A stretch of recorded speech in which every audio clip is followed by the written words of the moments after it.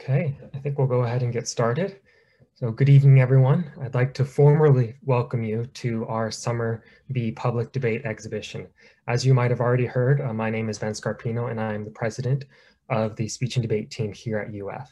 And before we begin tonight's debate, I wanted to take a quick moment to talk a little bit about this team and what it is that we do at the university.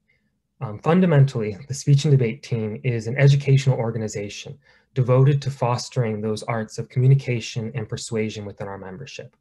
We seek to develop those skills that will allow us to effectively, clearly, and comfortably convey our ideas to an audience, whether that be just a few individuals or to a larger public speaking forum. And while the team is subdivided into 3 different groups that I'll go into in just a minute, we are united in this goal of fostering those skills of communication. So first we have our speech squad, which competes in individual events in a variety of different formats, presenting both pre-prepared and extemporaneous speeches. There are even categories where our competitors provide theatrical and dramatic interpretations of poetry and prose. Next, we have our competitive debate division, which competes in both individual and team competitions with other colleges, exploring a variety of different resolutions and topics, from politics and current events to pop culture and ethics. And finally, we have our public debate team, which is on exhibition tonight. And this is a team in which squad members organize and compete within debates among themselves. And this gives them the unique opportunity to find resolutions that are pertinent to our times, but also important to them, and that to present them to a larger audience in the hopes that they will share with you a new perspective and new ideas that you might haven't considered before. So of course, if any of this interests you, or if you are interested by what you see tonight, I will post a link to our website in the chat, and feel free to reach out to me directly at any time tonight. But without further ado, I'd like to get started. So I'm going to introduce our fantastic captain of our public debate squad and tonight's moderator, Holly Smith. Thank you, Ben. As he just said, my name is Holly Smith. I am the public debate captain for this upcoming year. And I'm just going to introduce tonight's debate to you. First, welcome. Thank you for coming to our debate. As you can see here, the resolution for tonight's debate is bright futures should be expanded to cover the full cost of college. Now, for those of you who may be unfamiliar with the structure of public debates, I'm just going to go over that very quickly. We have a resolution, as I just showed to you. The resolution is defined as the proposition that is subject to debate, or the statement that we are debating tonight. There are 2 teams in this style of debate. The affirmation is the team that argues in support of the resolution, and the negation is the team that negates the resolution. Each team has 2 different types of speeches. Normally there would be 3, but we had 4 debaters tonight, so we combined the introduction speech and constructive speech into one. These speeches lay out all the points for that team's position. There's typically 3 arguments for each position or each team. And then there is the rebuttal speech, which critiques the opposing team's arguments. As you can see, I made a little diagram here to show you the structure. So there is a total of 4 speeches tonight. I have a couple of quick reminders for each of you before we get started. Firstly, this debate is recorded. We want to keep the focus on those who are speaking. So with that in mind, please keep your cameras off, your microphones muted, your hands and feet inside the ride at all times, etc. Please do not message the debaters during the debate. At the end of the debate, there will be an audience poll, and we encourage guests who are not judging or debating to stick around and vote. Fourthly, the debaters may be arguing points they don't believe in. What they're doing tonight is a demonstration of analytical writing and performance and argumentation rather than a reflection of personal beliefs. So please keep that in mind. Once the debaters finish speaking, I will give judges 5 minutes to private message me their decisions, whether they believe the affirmation or negation won the debate. After the outcome is announced, I will ask each of you to elaborate on your decisions, so please be prepared to do so. And finally, for those who are here for class credit, I will be sending out a link to a Google form to take attendance at the end of the debate. So with all that out of the way, I will introduce the debaters. We have some national treasures here tonight. On the affirmation, we have Sophia Rapazzo and Hunter Hurley. On the negation, we have Jeffrey Tassinelli and Serrano Davis. Serrano Davis couldn't join us tonight. He's not feeling very well. So I will be delivering his negation, rebuttal, and his absence. But with all that out of the way, I will leave it to the debaters. Once again, thank you all for coming, and I hope you enjoy.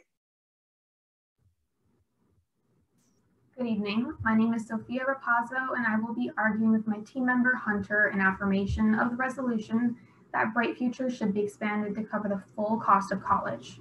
We believe that the current outdated merit-based tiers should be abolished so that all students who would currently qualify for at least the lowest tier, which only covers 75% of necessary costs, should be afforded free tuition and no additional cost by the university. We argue that students should not have to incur any expenses for housing or course-related fees, including textbooks. These additional costs are often more burdensome than tuition itself and undercut the spirit of the Bright Future Scholarship and can prevent some students from attending college and receiving their degrees. As a result, the ones most needy will suffer the greatest, and this will perpetuate social injustices and inequalities. Our argument is based on 3 points. First, we argue that by expanding Bright Futures, there's a greater incentive for students to attend college if costs are paid for by the state. Next, we eliminate bias against low-income students who pay more for the same education. And finally, an expansion of Bright Futures would help minimize student debt. Our first point is that expanding Bright Futures incentivizes more students to obtain a college education and break the downward mobility that many Americans suffer from today. Attending university has become increasingly impossible for many students. For instance, from 2008 to 2018, the average cost of a degree from a four-year public university increased by 40% and by 25% for private schools. If Bright Futures covered all college-related expenses for all students who receive the scholarship, it is likely that 26% more students would enroll into college, according to Forbes. The Florida Access Network highlights that 70.2% of non-low-income students finish a year of college credit in 2 years, whereas only 57.8% of low-income students can do the same. This equity gap would shrink with a fully funded Bright Future scholarship that can truly provide all students with a bright future and eliminate ancillary costs such as health insurance premiums that prevent low-income students from attending classes. Covering the full cost of college to all Bright Future scholarship recipients allows some of the poorest students to attend college when it would be impossible for them to attend otherwise, even if there were some scholarship assistance. Our second point is that altering Bright Futures by covering the full cost of college, starting at the current lowest tier of the scholarship, would intentionally not be disparate and actively work against existing disparities between low and high income students. Students from wealthy families occupy the highest tiers because they have more resources available to them. Those who have the greatest means receive the most benefits. Conversely, lower income students statistically make up the highest proportion of the lowest qualifying tier, and yet they are the ones who are having to pay some for their college education. Essentially, low income students disproportionately pay more for college with the current Bright Future structure. Out of all low-income households making under $25,000 per year, only 21% of high school graduates qualified for Bright Future's lowest tier, and over 50% of high school graduate households making $75,000 qualified for the highest tier. These statistics demonstrate how higher income students are systematically rewarded and lower income students are systematically punished. To combat this unfair reality, Bright Futures must be expanded to complete what it is in theory supposed to do, assist all students in paving the way toward a bright future. Finally, we argue that expanding Bright Futures would help minimize student debt. It would provide more students with the education needed to obtain jobs without the morally wrong, crippling debt that comes with it. For instance, on average, students in Florida with school-related debt owe an average of $35,496, according to Lending Trend.